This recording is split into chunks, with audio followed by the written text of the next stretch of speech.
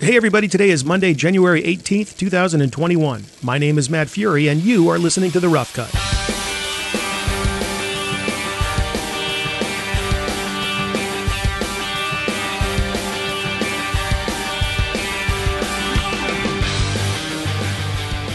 Well, greetings once again, dear friends. Welcome back to the podcast.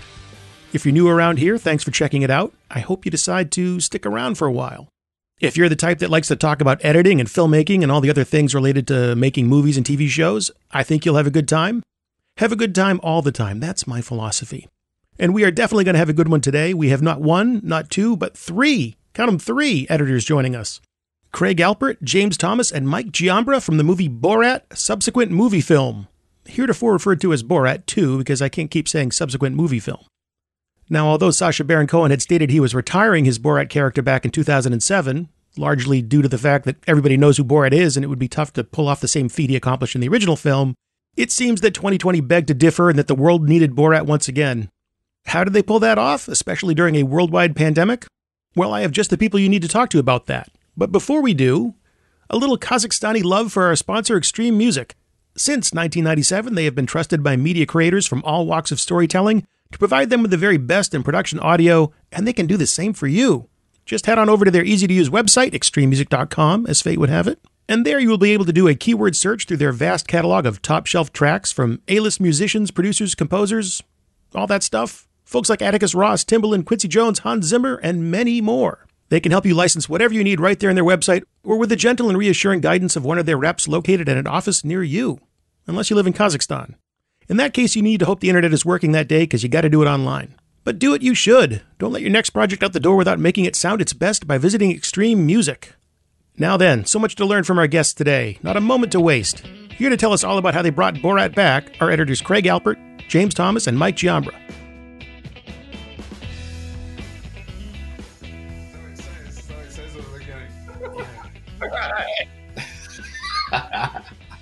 Yeah, exactly. You know, where I want to start is with, well, just the nature of this film. You know, lots of films are really security conscious about the story. I mean, you do a Star Wars movie, you do a Marvel movie, there's going to be all kinds of security measures put in place. Being secretive about the fact that you're even doing a movie has to introduce a whole other level of complication and layers to the process. James, you and Craig worked on the original film. How did you find out about this one? Because I think that's an important place to start. And what did you guys have to do to try and keep it all under wraps? The idea for a second movie has definitely been bubbling away for a while. And I guess it kind of really got traction, I suppose, maybe a couple of years ago. I heard them getting more serious about it. And then, yeah, I just got a call from Sacha saying, you know, we're going back into production. I think this was probably, I'm trying to figure it out. I mean, I handed over to you in October, right, Mike? Was it October of last year? So I think I probably was on from like September, maybe for a month, just to kind of, Sacha wanted to just, they'd shot some preliminary stuff and was like, what do you think? And so I did a month, and then Mike dove into the kind of daily grind of dailies, really, for a while. And I kind of went off for a bit and then came back in, I kind of remember, I think March I came back. March. And then it was, yeah, because I joined, I think, mid-January. So I think we all sort of came on at different times. It was like tag teaming. You know, Sacha loves this idea of multiple writers, multiple editors, and I think it kind of worked. I think we pulled it off. Well, what is that like for you guys as editors? The contrast between starting a project and then joining it in progress. Is it tougher in that you're having to sort of get acclimated and sometimes unwind stuff that's already been done before you got there, or is it a little easier because a lot of the foundational work has been done for you?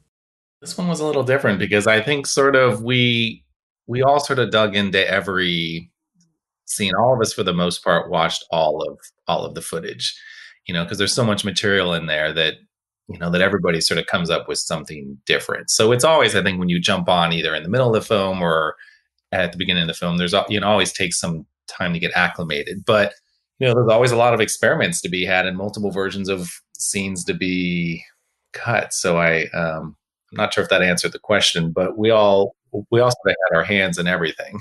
Yeah, I felt like when I jumped on about 6 weeks after they started. I had a daughter, and so I wanted to spend time with her and kind of pushed my start date a little later. And James was starting pretty much right away. And we had a kind of revolving door of guest editors kind of editing scenes and trying to see if things were working or not. And when I hopped on, Jason Woliner, the director, he asked me to keep up with the dailies, but also look at all the footage that's been shot from all the previous scenes, and for me to try my own version of a scene, of a cut. So I was just trying to catch up to all the previous scenes that were shot and all the new stuff coming in. So by the time everything was shot, I felt like James, Craig, myself, all the editors had to at least take a look at the footage there, try some jokes or try a version that hadn't been tried before, and we're just auditioning things and seeing what works and what doesn't work.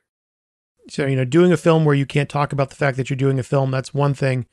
Doing it where you can't even talk to each other directly, doing it in this pandemic situation, how you pull this off, I guess we'll find out, but it's amazing to me. So I think the first thing I'd want to know is, what were your home setups? Because clearly you had to do this from home for the most part.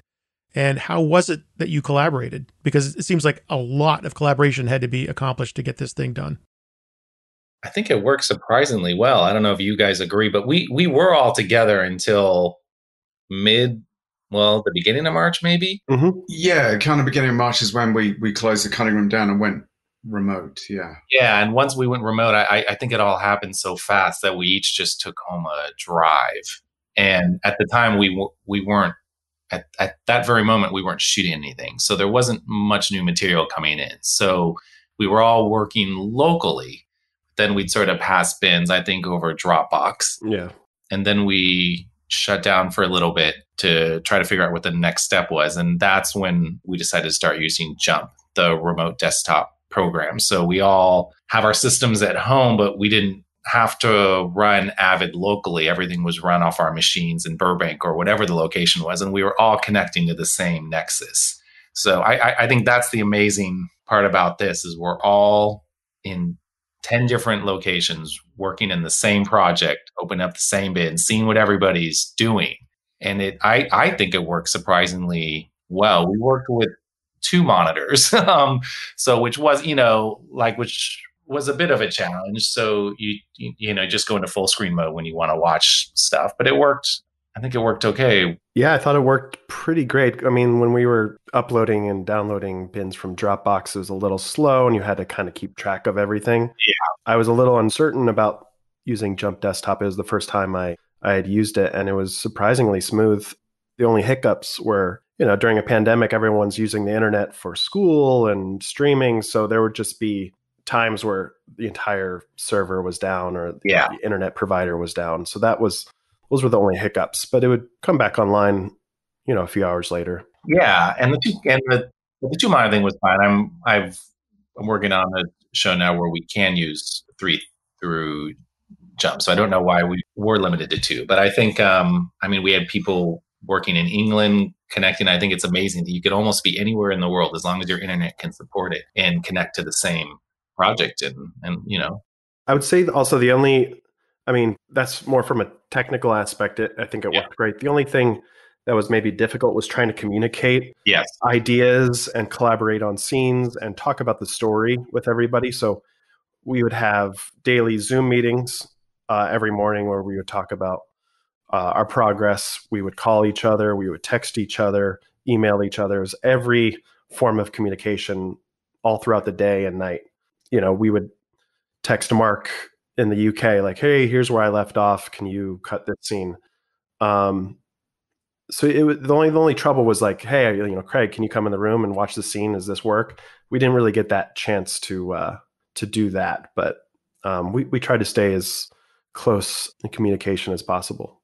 But also too, we would have our morning Zoom sessions, so we would all get on, even if there really wasn't anything to talk about, just so we can all see each other's faces, and then we had our group text chain that we text throughout the day. So yeah, it's different working remotely and not being able to walk into someone's room and communicate.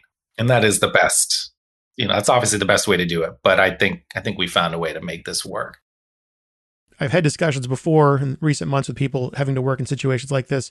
Something I don't think we've talked about before is how an assistant editor functions within this model? Like, so as an assistant that's working remotely, what do you have your assistants do for you from wherever they may be? We were really lucky in that we had an incredible team of assistants. Chelsea Dinsdale was our first, Delaney Del Vecchio, Art and Elliot and Brandon, Elliot, and yeah, I mean, from a management point of view, I think once we went, it became pretty clear that we needed to be central on a central server, because it was just going to get so complicated, and everything, a lot of stuff gets left to the last minute with Sacha. That's his process. He likes to kind of leave things right to the 11th hour.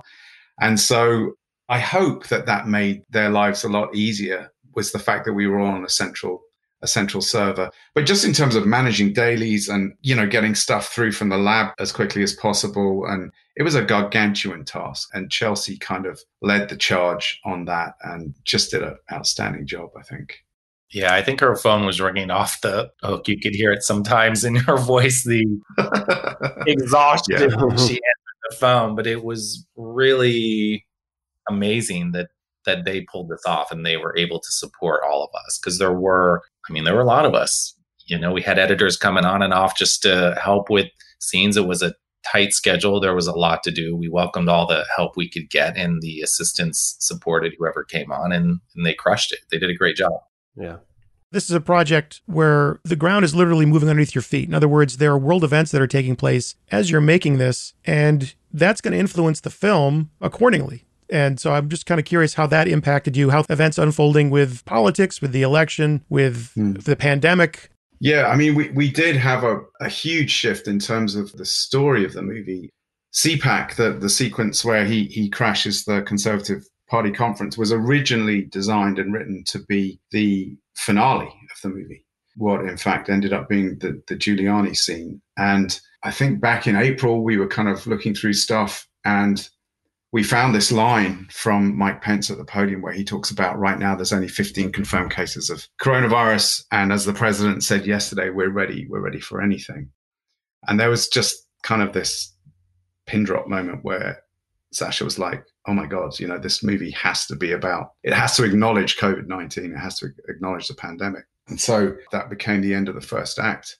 And then all the reshoots were kind of informed by the notion that after that scene in the movie, we had to take on the pandemic. And that's probably why we ended up with seven editors on the show, was because we had such a confined amount, limited amount of time, that the feeling was, there was a big debate about should this come out before the election. And there were two kind of camps. Some folks thought that maybe we should wait and just take a bit more time. And then there were us, I think, who were kind of pushing quite hard to say, no, this is a really relevant piece of work. Let's try and get it out in time before the election. Yeah. And so that's basically what ended up happening. So yeah, to answer your question, Matt, there was a quantum shift in the middle of this production, because originally there was no mention of, obviously, the pandemic when it was written. It wasn't happening. So, and because of the nature of what Sacha does, I think he very quickly realized, first of all, the political, the satirical kind of potential in it, and then just how brilliant it would be to make something that was of the moment. You talk about the zeitgeist. This totally is a movie that almost happened in living color. It's crazy how it unfolded.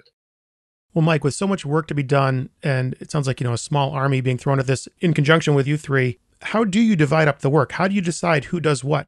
Does your backgrounds, your unique skill sets as editors come into play? How do they decide who's going to take what aspect of the movie? I think for the most part it was discussed internally, between the three of us, depending on what was happening, what the priority of the day was. So if we had to get a cutout to a producer, someone would be cutting the reels, doing, Sacha notes, Jason notes. And then if someone was free, they could take on the new scenes. For instance, I would cut a scene and drop it in the reel, and maybe Craig and James would change it, alter it, add a joke, depending on if Sacha remembered a joke that really killed, or there's a story detail that needs to be dropped in. So if you look at it like a reality show or like a mockumentary type thing, you can break it down into these two main components. You have I guess what I would call the bystander moment, the man on the street stuff, and then the scripted elements that seem to be sort of the connective tissue to build a narrative out of all of that. Do you guys appreciate or enjoy cutting one versus the other? Are there different challenges in working in one type of scene versus another one? For me personally, I've cut on Nathan For You, which is very similar to Borat and some of the Sacha things where it's you're in this docu-comedy world where there's jokes and story and real people, and you want to get a sense of that reality. So it's like I find myself thriving in those conditions and feel very comfortable in it. So I feel like there's a nice balance where like you kind of have the safety and security of a more scripted scene, a more like, all right, you have just here's two characters, you have to get some story across in this moment in the tightest, quickest way. And then you can kind of have a different experience where you have this documentary side where you're dropped, 3 hours of footage and you're just watching every little detail, trying to extract the best reaction or joke or moment from that, but also try to tell the story within that. So I think it's like fun to juggle between the two or bounce back and forth between the two. Well, in terms of the structure, Craig, most of the time an editor, when they start a project, here's the script. Or if it's a true documentary, it's here's 500 hours of footage of all kinds of different types of assets. Find a story. For you guys, is it literally, here are some major elements that we want to work with, and then those might change along the way? Because it feels like you have to go back and recut a lot of stuff just based on new things happening or a bystander moment playing out a different way than you had anticipated. I think once we shut down and COVID hit, sort of as everything was sort of hitting the world, every sort of current event was just sort of being written into the script. So we just had a group of writers and Sacha and Jason that were just brainstorming ideas just based on what was happening in the world. So the story just sort of evolved as we progressed through the shutdown. So there were scenes that we moved around to just sort of accommodate that. I get beat up a lot if I don't ask about some of the production elements in terms of what you shot. Everyone's always like, well, what camera did they use? I'm not sure why that's super important, but I know a lot of people ask me to ask that. So between those scripted things, I'm assuming you had different cameras because obviously the bystander stuff and the man on the street stuff has to be more run and gun style. So if you could just give us a sense of what are the different types of assets that you were working with in terms of camera formats or media formats that you were given to cut. Well, I know we shot some stuff on iPhones in CPAC.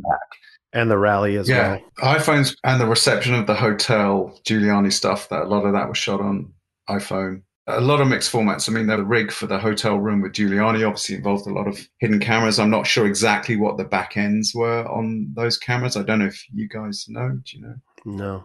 Were we using Alexa cameras? For the interview. This is terrible, isn't it? For Luke and the three main cameras were Alexas. Yeah. I'm pretty sure. But yes, they had to adapt a lot, I think. Because then, when COVID hit, there were a couple of scares on set. So we lost the ability to shoot with a couple of our main operators. And so we had to hire local crews. I know that happened on the feed store scene, right, guys? I think that was a local crew. And, that presented its own challenges in terms of us having to cut around stuff that wasn't shot in a way. Our guys are very disciplined. Okay, you're on two singles, you're on one single of Borat, you're on single of the subject. You're on a roving kind of two-shot. And that works great, right? Because we've always got options. Mm-hmm. But when you have people who are literally hired the morning of the shoot, I think it got a little crazy sometimes in terms of who was shooting what. How would this compare to a more traditional scripted project in terms of just the volume of material and dailies and just the shooting ratio versus what ended up in the film? I guess it depends on what kind of scripted show you're working on. A lot of the shows I've worked on have such a large amount of improv that there is a lot of material that comes in. But on this type of show, it just sort of depends on what sort of happened that day, how many cameras were being shot. Cameras are usually just rolling the entire time we're there because you're not sure what Sacha's going to say or not sure how the people are going to react. It's more like a documentary, I feel like. Yeah, like, a scene like the rally or CPAC, we would try to edit a scene with the cameras and the footage available, but every week a field producer or a writer that was at the event would say, oh, I've got this footage. Like, why isn't this in the cut? And so you have to rely on dozens of people that may have shot the footage to send it to Technicolor, send it to Chelsea to get it to our hands. Because we don't know what's there, but everyone has an idea of what they shot, but we don't have it in the Avid. So those were the kind of trickier scenes to cut because you'd have a cut scene that's working well and you get some new footage that either helps or doesn't help. And it was wild because I think for a scene like the rally, we were getting new clips every week, maybe, Yeah, sometimes you'd cut something and they'd be like, well, where's this shot? And we don't have it. And then someone just sends it from their phone. Yeah. Well, considering the fluid nature of the story, and then also the example you guys just gave where stuff is coming in and you're being made aware that, oh, there's more footage for that, you just don't have it. How do you organize all that? I mean, I know you have the Nexus and you have a central location to keep everything, but what's your method for organizing this material and being able to figure out, I know what's missing here and I can find that pretty easily? I mean, Chelsea did an amazing job just orchestrating everything. And she was not only our point person, but she was talking to all the writers and producers, and she would be tracking these things down, making sure that we were notified once they were in the Avid. And I mean, we relied on her tremendously to get us everything we needed. So it was all her doing. Yeah, we just had a lot of sequences, big string outs. Also, after the fact, we would have some scenes transcribed and then put into the script tool. And it was mostly the footage from the first half of the shoot before we shut down that was all transcribed and shot. So that way, if Sacha or Jason asked for a specific line, you could almost do a keyword search in the script. And most of the time it would go right to that question, right to that response. Yeah, that was a pretty useful transcription tool. Was good. I mean, I guess the thing is I always make chem rolls, so I just string everything out, old school, and just make sure that, because truly what keeps Sacha up at night is that there's a great, 3-star joke that is kind of loitering somewhere that hasn't been unearthed. And so his question to all of us, right, guys, the whole time was like, have you seen everything? He would always ask that question. And I think part of his process of getting each one of us to take a look at stuff was to make sure that he was comfortable that nothing had slipped through the net, kind of thing. First of all, I love that you said chem roll. I love that our editors still do that. I know, I'm showing my age. No, it came up about a month ago. Another editor was talking about doing things in chem rolls, and we had to do a little dissertation on the chem. So knowing that Sacha's, one of his main concerns is, I put a lot of energy and a lot of effort into making these jokes. You sure you've seen all of them? You sure you got all of them? Would you use something like Script Sync where you can actually say, look, here's the scene. I can quickly run you through every take or every reading of that line? We used to, and in the past we've done that. So like on a more clearly scripted movie like Grimsby, for instance, the brothers Grimsby, that was something that we absolutely could do because it was really more of a traditional film. But with something like this that was evolving so quickly, I think to transcribe everything and have an assistant go through and put those locators, those nodes on everything, which is super useful. Don't get me wrong. It's literally, when you're on a scripted movie, it's the best thing ever. Director comes in and says, okay, show me all the takes of this line read, and you'll just pop, pop, pop, pop, pop, and they select one and off you go. But with this, I think, we'd still be there. We'd still be doing it now, for months to come. The transcription was something I asked for on Nathan For You somewhere in season 2 or 3. And going into this, I was like, I just think we're going to need it. I think so many editors are going to be hopping on. It's going to save us so much time if we could just find, when did this person talk about Trump? You type in Trump, you find it, and it just saved us so much time and allowed us to just kind of keep flowing and keep cutting. Yeah, I mean, we ran out of time, I think, once COVID hit and a lot of stuff was being shot so quickly. So the earlier stuff definitely got more love in terms of those transcriptions. Mm-hmm. And yeah, the later reshoot material was really by the seat of our pants at some points, Yeah. Well, we talked at the macro level in terms of managing material. I'm sure each of you individually has your own methods, techniques for just keeping track of versions, for how you manage stuff within the Avid. Do you have a system for how you manage all this stuff story-wise within your timeline? Well, we have a lot of versions, certainly since we're all sort of digging in and cutting different versions of the scene. So I think we're all keeping our own separate version of scenes in our folders. And then our reels, we would sort of version up after every time we had a screening or some sort of major event where we showed the film to people or something like that. So essentially, we just made a lot of copies of a lot of sequences and would just sort of notate in the comments about, like bigger things that were changed. I think I usually drop a yellow locator and put down notes of things that I don't want to forget, and everyone sort of use locators as well. But I think we did a nice job of organizing. Your term versioning up, if you could just add a little color to that, what does that mean in a film when you version up? Sure. So, essentially, even though films now are no longer released on film, we still sort of break up the movie into reels, which is just sort of chunks. It's less important now about how long they are, but it used to be important that, they stay around 20 minutes, 21 minutes. So in this movie, I think we were working on 6 reels, even though, of course, when we started, they were an hour long, but we knew that they would get shorter. So you just name like reel 1, version 2, and we previewed a lot, even though this was a pandemic and it was hard to screen in the United States. We still found ways to screen the movie to audiences. And at that point, that's when we would usually version up to version 2, because we always made substantial changes after screening for an audience. And I don't know what version we ended up on. I'm not sure. I don't remember. 14. Yeah, 14. We're versioning up so fast at the end because we were having multiple screenings a week, like out of the country and virtual screenings here. And it was pretty interesting how we did that. And it's a good way of tracking, because oftentimes, we'll tweak stuff substantially, and then the thinking will be, oh, hang on, that scene's not working as well now in the new context of how the movie's evolved.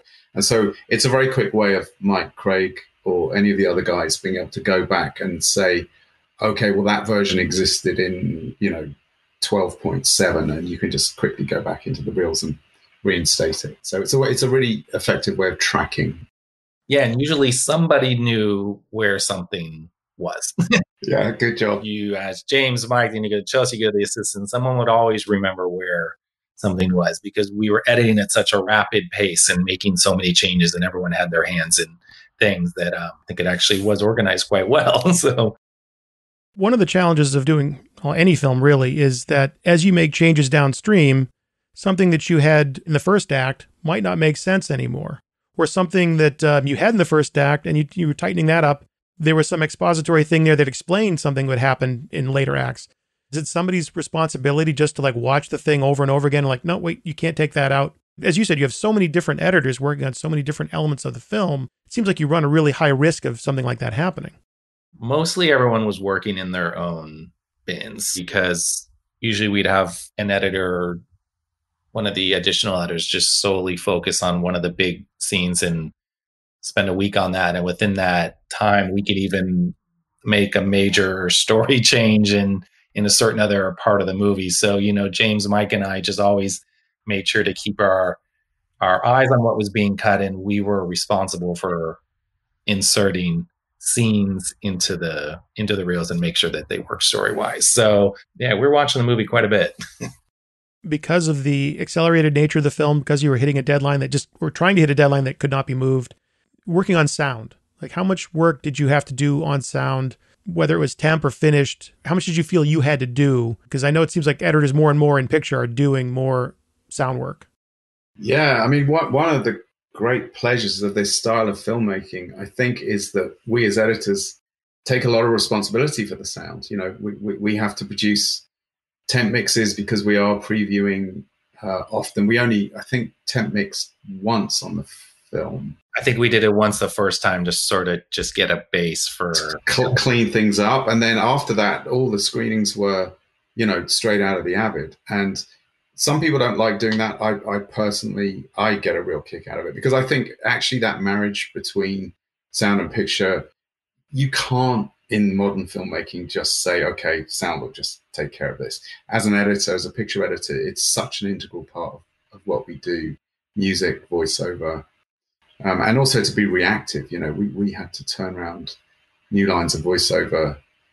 Sacha had this set up at home on an iPad, I think it's called Frankie, and he'd have an idea. I've had an idea. And then he'd literally, record this thing up on the Dropbox in 20 seconds, in the movie within 20 seconds. So, I think we all, well, I can't talk for you guys, but I really enjoy that. I love that part of the process. I did too. And we had a great sound crew led by Andrew Cristofaro. And we had a great sound mixer towards the end, Laura Hirschberg, that came in, and Drew and his crew, Sunny and everyone else, they would just feed us effects and we would cut in, because every time we would turn over the show to them, by the time they update the changes to their cut, we moved on. It changed so much. We blew way past that. So I know they had a really tough job. They did an outstanding job, because there's a whole load of rules that Sacha has about sound, in terms of can't sound too much like a movie. And Andrew had led the team on the first movie, and so he understood all of those ideas. And it was so cool to just work with them, with people who got it right from the outset. You weren't explaining anything to them. Yeah. And they did just an incredible job. Yeah. So Sacha wakes up in the middle of the night with these great ideas, records them, sends them off to you. You've got to find a way to make them fit into the voiceover. I love that you said that he doesn't want it to sound too much like a movie, but then he's also working with elements, again, those man on the street reality shoots where you don't have as much control over the audio, or it's possible that you're dealing with audio that's wild and it needs to be fixed. What about the ADR process for the film? How much different was that for a film like this versus, again, a more traditional one and one done in a less chaotic environment like we've been put under with the pandemic? There's a fine line making a movie like this, and we try not to introduce any artifice unless we absolutely have to. So if something doesn't work from a technical point of view, then we'll go back because it's inaudible and we'll re-record it. Mm-hmm. Sacha's mostly recording VO from his house and anything technical, and Maria was recording stuff from her house. We never went anywhere to do that.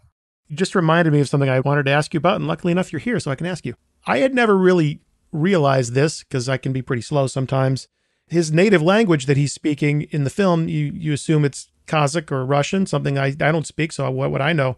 But he's actually speaking Hebrew. Is that correct? And because he's actually speaking a real language, does that take away the freedom of being able to move some things around or change what he's saying in the subtitles? Or do you still go, you know what? We can just change this subtitle a little bit in the scripted scene. It'll be a little punchier. It'll be a little funnier. I mean, maybe you guys can speak to it more because you worked on the first one, but I felt like I just was focused a bit more on the delivery and sort of the emotion of what he was saying rather than the actual translation. I've had to cut some foreign language stuff before, but this time I felt like, and I had to ask, I was like, can I just freely cut this and it's not going to make sense in Hebrew? And they're like, yeah, that's fine. Like, okay. But I just wanted to make sure that we were getting the delivery right, the emotion right, before we really started focusing too much on the translation. And sometimes he would say, in Hebrew, and you would get a little bit of Michael Pence or Trump in there. So that has to be the line if that's what he's saying. Yeah, I agree, Mike. It's all about how it scans, so the intonation of it, whatever language, and it is Hebrew that he's speaking, and Maria Tutar is speaking Bulgarian, that's her native tongue. And in the first movie, Azamat, Ken Datvian, who played Azamat, he was speaking Armenian. And so that was a mashup of Hebrew from Sacha and Armenian from Ken. And I know people who speak Hebrew get a real kick out of it because the translation is often in the zone, but with some nuances that are slightly different. And I know after the first movie, some people kind of were getting an extra layer of enjoyment out of the movie. Having worked with Sacha for so long, do you feel like you understand his comedic sensibilities, that you already have sort of a shorthand built up between the two of you? Yeah, I mean, I consider myself incredibly fortunate. The first freelance gig I ever had as an editor was on a show called The 11 O'Clock Show, which was this just tiny little TV show in London that no one knew anything about. And Channel 4 at the time basically gave a whole bunch of kids some money and some office space in Waterloo near London and said, okay, we want 3 times a week, half-hour live TV show. And we were all kind of like, okay. And then Sacha came along and Ricky Gervais were the two people that came out of that show. So yeah, I think it's just an evolution, right? It's just we kind of grew up thinking the same things were funny. And he taught me so much about comedy, and I'm just incredibly grateful to have been along for the ride. But I do think you develop an understanding of how the rhythm of something works. But it's just really a question. It's like growing up together. That was 22 years ago. So it's just making mistakes, and it was all Ali G at the beginning. Borat came along. Probably there were rumblings of Borat towards the end of the second season of the 11 O'Clock Show, but then that character first fully got realized going into we made a special for Channel 4, and then HBO, when we went to HBO, then there was skits from Borat across that whole show. So yeah, it's been a while. Rumblings of Borat would make a pretty good movie title. Right. Or Ali Jihad, which was, I know you guys have seen the original Ali G movie, but that for me still is one of his best characters that never fully got the movie treatment. That there was this movie idea kicking around for Ali G where he went off and joined like an Al-Qaeda training camp in Pakistan, and the movie was called Ali Jihad, and it was brilliant. I don't think I'd want to edit on location for that one, but that would have been something. Well, you mentioned that, so he's taught you a lot about comedy. I know it was kind of difficult because you weren't together, but did you pick up anything from each other in terms of techniques or processes, or like, oh, I never thought to do something like that or use that tool in that way? Any information passed on between the three of you? Well, the subcaps I'd never used. I just always used the title tool, but on the show, we're using the subcap feature. I know that's an odd thing to say, but I'd never seen that before. That was Chelsea's idea, and it actually, at first, I was kind of like a bit resistant, but it worked great. Do you find that as working editors, a lot of the new things you pick up are actually from assistants because they're a little closer to new developments, new technology? Yeah, I find that for me. Yeah.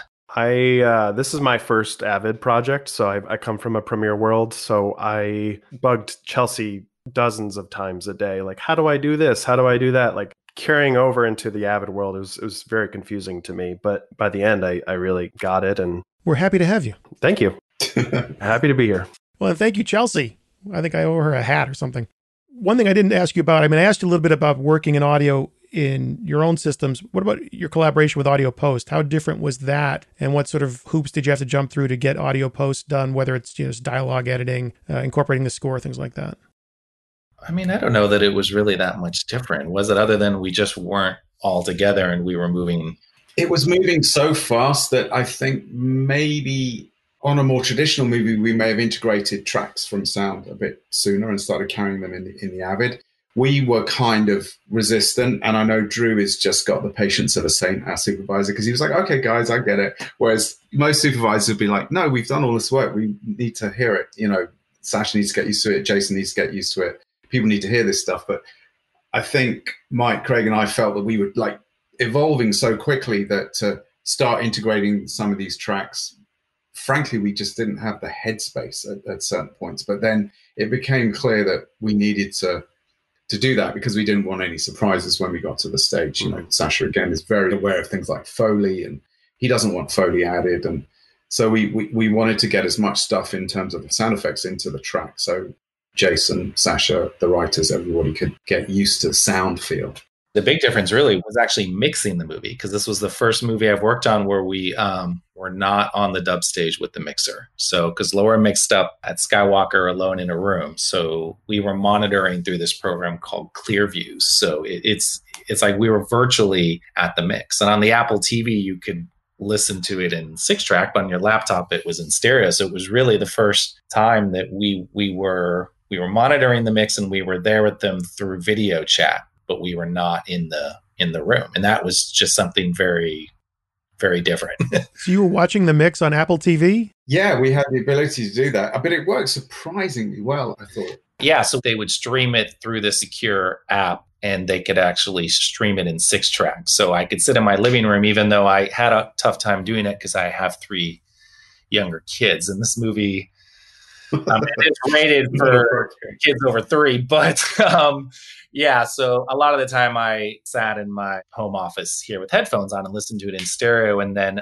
twice, James, myself, and Jason went to Sony, and they streamed the mix down there just so we could hear what it would be like on a dub stage. But that was really only just to confirm everything was okay. But yeah, it was a full virtual mix, as well as a virtual color timing session as well.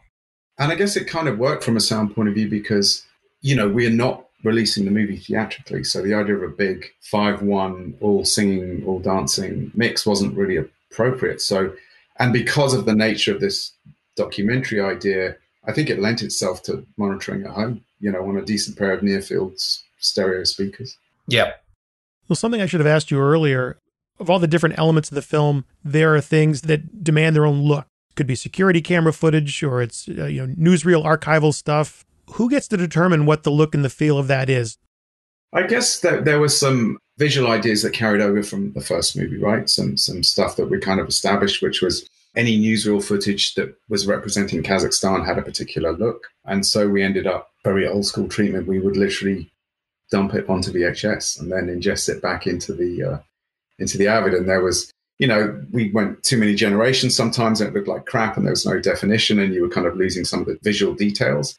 But I think it just evolved, right, Mike? I mean, like when you were cutting the Nanja Bayev scene at the beginning, you guys came up with that fantastic idea of that scene being, more from a CCTV point of view. So, yeah. I mean, when they shot this scene at the high angle. So Jason was like, let's desaturate it. Let's add some camera overlay to try to make it feel like a security camera. And so just experimenting, and there's some things from the writers or Jason or Sacha that they have references they'll send us, like, we should try to make it look a little bit more like this, and try to make it feel like even the cartoon kind of has it's not an American Disney cartoon, it feels a little bootleg, and that was heavily researched and thought over.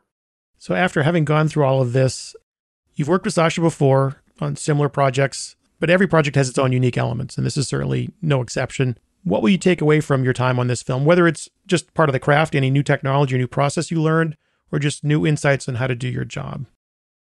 I think being remote certainly taught me how much I miss collaborating with my fellow editors. Like, there's nothing, it worked, and Evercast, we haven't talked about Evercast, but that's a great piece of technology.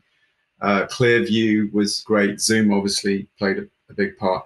But I don't think there's anything that can get away from just walking into Mike or Craig's room and sitting down with a cup of coffee and going, hey, did you see the cut of such and such? And so that's my takeaway from this is I can't wait for this damn pandemic to be over so we can get back into a cutting room, because it works and it's really great. But there's something about also your avid is there the whole time it's in your house, and you kind of, even at like 1 o'clock in the morning when you're going to get a glass of water, you're like, well, I could just jump on. And I don't know what you guys feel about it, whether it's better or worse. I certainly...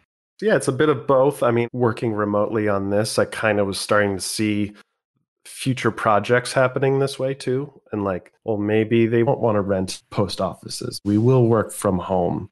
I hope not. I agree with James. It's better to collaborate with people and see everyone's smiling faces every day. Craig, yes, your thoughts on this? Well, I did find myself working a lot more hours working from home, starting earlier, and it was fine. We were having a great time, but I miss being able to just walk out of your office and go into the middle of the sort of bullpenish and just start talking about the movie, because every time you'd want to do it, either you'd have to call someone or FaceTime someone, and then you'd realize you'd want to be talking to someone else, but then they're busy speaking to someone else. So it's a challenge making a movie like this when you're all separated. Fortunately, we sorted it out and did a great job, but I do look forward, being in a room together with everybody else. I mean, it worked because we all kind of like each other. I think it would be tricky if you weren't getting on with your co-collaborators, because like Craig and I and Mike, we would be talking like, I don't know, 5-6 times a day sometimes. And it's like, and you do feel the act of making a phone call is kind of intrusive, it's like, whereas just hanging out with someone talking it seems a little easier. Well, no, that's funny. Yeah. Because every time I would make a call to someone, I'd always think about, are they around, and like, can they answer right now and can they speak? Because you don't know what's happening at the other side. Whereas you could just barge into somebody's office if you're in the same hello. Yeah. But okay, before we close it out, there's one thing I need to know. After all this time working the film, the voice, do you just hear that voice in your head still? Mike does. I do, because I was doing all the temp Borat voiceover. You did the temp. So you got to give it all the temp stuff. Well, let's hear it. Okay. Give me a line. Let me think of a line in the film. I've tried to like wipe it like a hard drive, just totally wipe it out of my mind. Did you get that job because you do the best voice? Does everybody have a Borat? I think everyone has a Borat. I've heard everyone's Borat, and I think I was eventually assigned to do all of it. Just because a lot of the time Sacha's not available to recording, he just wants us to record something, so we would we just harass Mike to do it. Yeah, and then we get it in the neck for, where did that line of voiceover come from? That wasn't in the script. Yeah, I think Mike's was the least offensive. Mike's was great, and I did it on the first movie, and it was a pain. So I was really happy that Mike took that particular mantle on. Yeah. Come on, let's have... My time on this podcast was very nice. Now, it may surprise you to know how often editors do get called upon to do voices for both temp and final mixes. Then again, they don't usually sound like that. Nice work, and a big thank you to James, Craig, and Mike. Those guys definitely know how to have fun and make a funny movie. And I have no doubt we'll be visiting them, together or individually, again in the future. Time now for me to remind you, as if you didn't already know, that Avid Media Composer has never been more affordable, accessible, or powerful. If you're just starting out and a little light on cash, stop going to Starbucks so much, dummy. I'm sorry. You go get your latte. And then download Avid Media Composer first for free. It is the best way to learn Avid editing without spending a cent. And if you're ready to take on the complete power of Avid Media Composer, sign up for a low-cost monthly or annual subscription. Links in the show notes for both. Well, that'll do it for now. I still want to hear from you if you have any suggestions, ideas, yes, even criticisms, be gentle, for and about the show. You know how to find me. And thanks to the miracle of podcasting, I know how to find you. So until we meet again, this is Matt Fury thanking you for joining me right here on The Rough Cut.